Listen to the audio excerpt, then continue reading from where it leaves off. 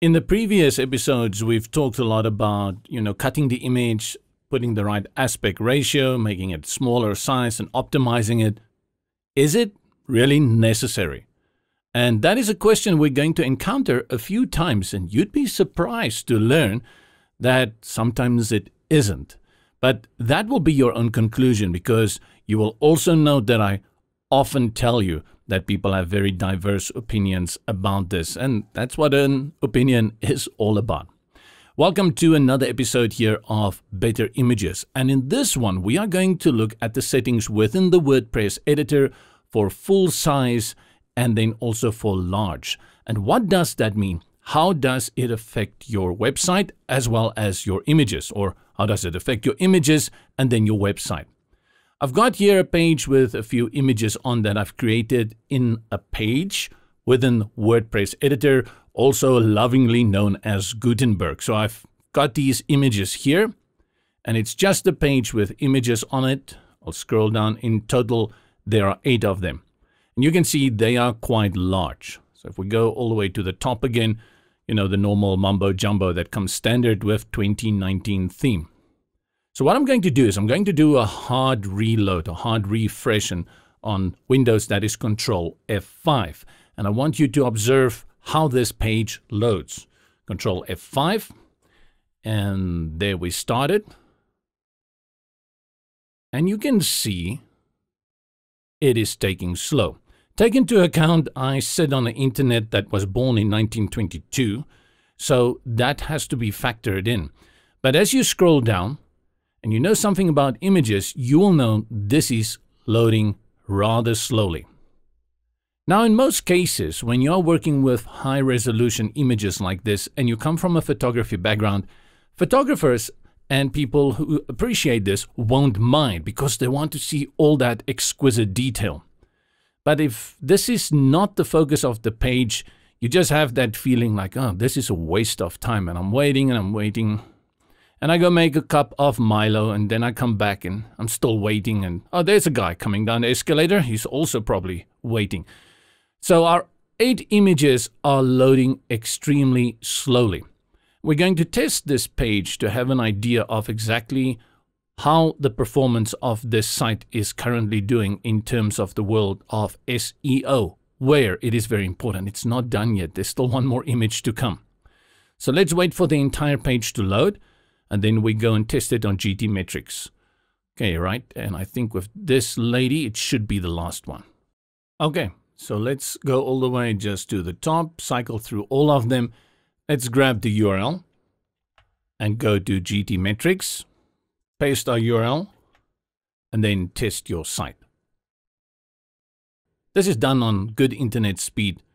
So what you're going to see is that it's going to take much faster for them than it did for me.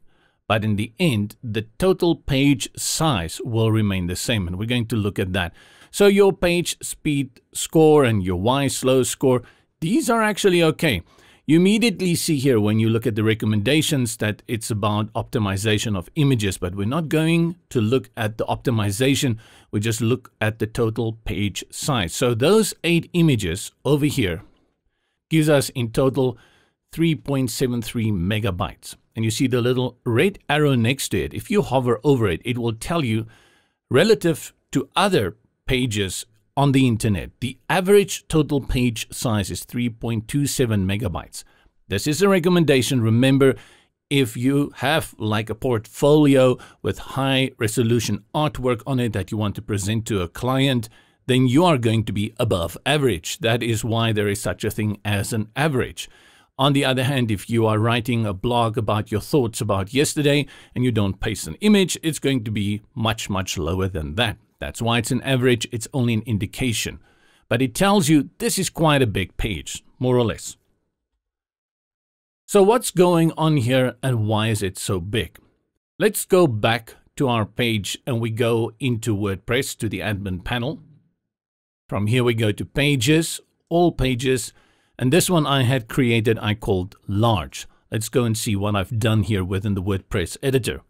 I've brought in these images, right? So that's standard, nothing special there. So let's start with the top one. The first one, if you click on it, we inspect it over here in the options sidebar. And you will see that the image size is set to full size. The width is more than 5,000 pixels and the height more than 4,000. And the first word that should come into your mind is ridiculous. You do not need that amount of resolution at all. When you are working with large images like this, the idea is to go and put it on large. And you will see what WordPress will do is constrain it to the width of 1024 pixels.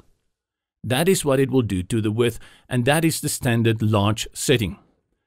It will always keep the longest side of the image at 1024 pixels, right? So I'm going to show you what I mean by that. This is what we call a landscape image. A landscape is a horizontal stretched image. So the width is 1024. Let's go to the next one. Click on it. Again, huge. So we put it on large. Same thing, 1024.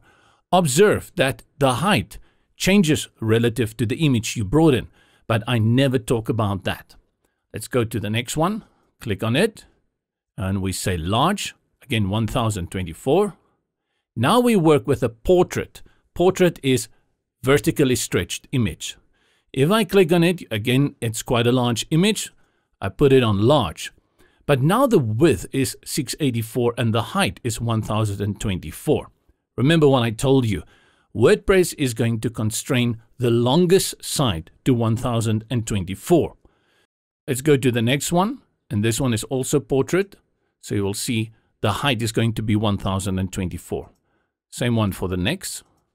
So we put them all on large, and let's run through all of them. And large. All right.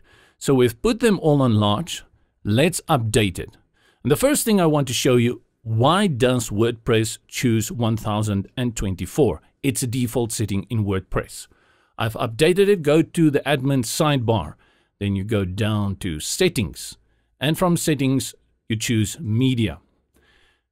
This is what happens when you upload images into the media library, is that WordPress will generate the following sizes according to thumbnail, the medium size, and the large size. So here you see maximum width is 1024, maximum height is 1024. So when you choose that preset in the WordPress editor for large size, this is how it's going to work. Many page builders use this setting directly within the page builder. So when you see these settings within your page builder, remember these constraints, that if you have a landscape image, one that is horizontal, the maximum width is going to be 1024. When you have a portrait, the maximum height is going to be 1024, which means you cannot stretch the width of a portrait image. If you want, you can go and make changes here, but this is default, and this is what most people are happy with. Right, we have saved our page. Let's go to the front end, visit site, and it's going to reload it, and you will see it will look very different now. Here, because it is constrained to 1024 pixels for the height, it doesn't stretch all the way. Probably what you need to do is go and center align those images. Now that we have moved from full size to large within the WordPress editor, how will this affect our site's performance? Let's go to GTMetrix again. We open another instance of GTMetrix and we paste our URL, and let's test the site. And this time it should go much quicker because there's a lot less to load in terms of file size.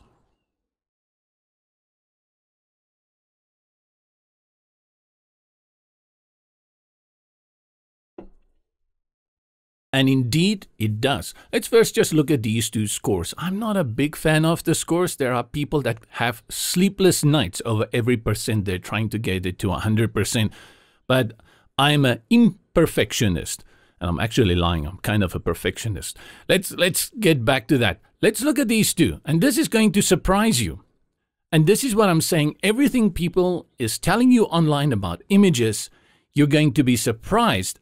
We just reduced the file size basically of those images according to what we think is logic, right? We think we should get a better score. But when we go between these two, we don't get a better score. We have a faster loading time, and this was the original page size. Now our page size is less than 1 megabyte. Awesome. But guess what? Our score hasn't improved. So this can be a big surprise to you. The other thing that's going to surprise you is when you look here, this is the one that we did at large. Optimized images get a score of 79%. If we go to the one that we use the full size, exactly the same. Nothing has changed. The only thing that has changed is your loading time and your total page size. Of course, that matters. You have to consider that on most websites, you're not only going to have those images, you're going to have a lot of other stuff. They're all going to compound. They're going to make it a mountain to load in the end. And that's when you have to start pushing through images that are optimized for your site. So what you've learned today is that in WordPress Editor, you have the option to go and set the size of the image when you're working within the page as you load them. And in fact, by default, WordPress actually brings it in at full size when you're working in the editor. I'll add a new image here at the bottom. Let's go to the media library and we choose just this image over here. We've worked with it. As you bring it in, you will see it is set to large by default. If you need it to be full size, you will have to go and choose full size. But the moment you look at it from this point of view, it is too big. From here, you have the options to maybe put it at 75% or 50%, and you will see the pixels getting less, or even 25%. Let's say you want it big, but you don't need it at 100%, then 50% will do just fine. Otherwise, large is a good option to go. If you look at medium, is maximum 300 pixels, and then thumbnail is maximum 150 pixels, but it's also going to apply a crop of 1:1. That is what a thumbnail is all about. So by default, WordPress Editor brings in your images at large. If you need it to be bigger, put it on full size. If you need it to be smaller, put it on medium. So this brings us to a question that you will say is contradicting to everything I've told you in the previous episodes. If the image size and file size gives me the same page speed score as well as YSlow score, why do I care? Why do I care? One, if you bring more content onto your site, 3.73 megabyte is going to shoot up easily to 5 or 6 megabytes. And for that, your images are starting to penalize you, and that's where you have to reduce the size of your page. The second thing you have to understand is the concept of optimization. Many people think optimization is connected to the file size. I have an image, one image is maybe 5 megabytes, the other image is only 1 megabyte. 1 megabyte is better, right? Not necessarily. And optimization has to do with what we refer to as compression. I'm going to stop here because all I want you to understand today is that when you are working with images, the file size may not necessarily affect your page speed and your YSlow score, but it will contribute to the bigger picture. This is a little bit food for thought that you can go and ponder it today over a cup of coffee with a rusk or something, a cup of tea in my case with a biscuit, and think a little bit about what do you understand about images. You can go and play around with it and do these tests yourself. I want you to throw caution to the wind. Do not fall into the trap of constantly sitting on GTMetrix and checking your site out. Always start with looking at how your site looks. Is your site looking well? Did you make a good site? And how is the user experience? Everything you see here is mainly about how that page loads, what's happening in the background. Your user has no idea. So you have to weigh up user experience compared to the technical aspects. Sometimes you will have to go then back and make changes to the technical side. And what we got from all of this is that when you have images, it doesn't really matter the file size. They are going to give you the same score, but they will affect your loading time as well as your page's total size. and these things combined can affect your score. If just images, you may get away with it. The moment you start adding other contents to your site, it is important that you go for full image optimization, which includes smaller file size as well as optimization. Now, go take a brain break, get into your headspace and relax. See you in the next episode.